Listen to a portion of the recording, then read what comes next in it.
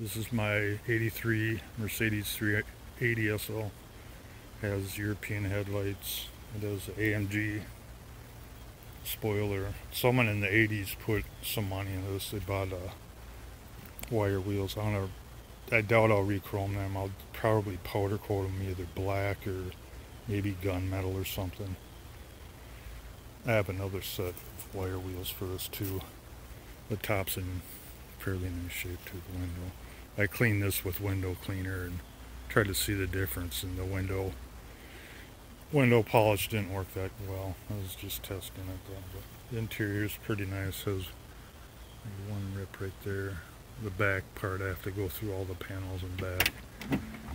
Has a Nardi steering wheel. They also put in an in-dash radar detector and had a remote alarm from the 80s too. They put in money when it was in the 80s when it was newer. This should start right. If I have the keys in it.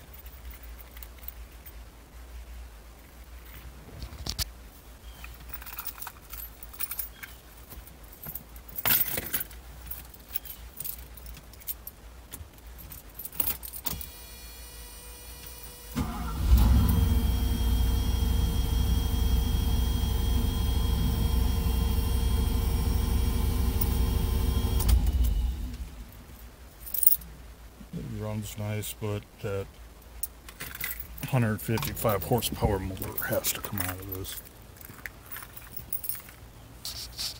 I have the motor that's going in. It is this low mile 85 500 SL. Has like 81 or 89,000 miles. I'd have to check again. Both the exhausts comes with this Y pipe over the top of the bell housing to a 1.7 inch single exhaust, which is crazy. This is getting 87 560 SEC cams I already have on advanced. Both the cams 5 degrees. I have to swap out like the oil pan, the oil filter housing to fit in the SL body.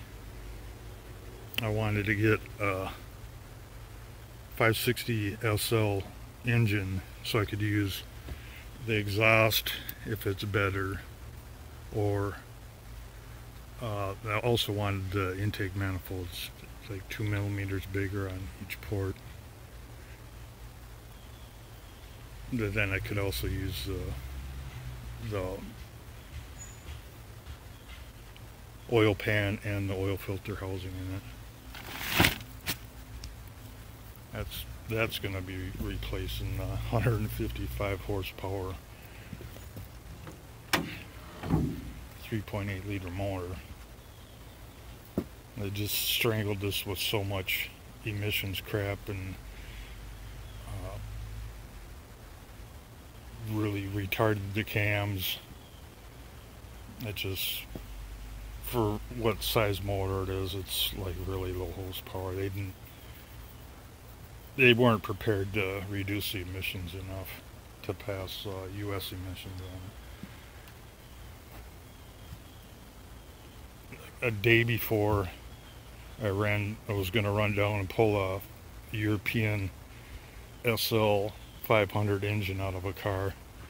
They pulled that out of the junkyard. I was kind of pissed about it. Then I found one locally next to me, but someone already took the 500 SL motor out of it and transmission. They took the entire drivetrain out of that one. But this is the next project. I'm going to rebuild the transmission. I have the shift kit,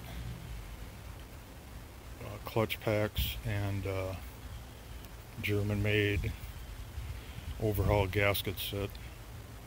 So that should cost me around $200 to rebuild the transmission. So I'll be happy with that, so it can handle the horsepower. Not that it's blazing quick on the horsepower, but it'll go from 155 horse to hopefully around 225. That should help with acceleration. The body's pretty nice on this too. Has a rear spoiler too.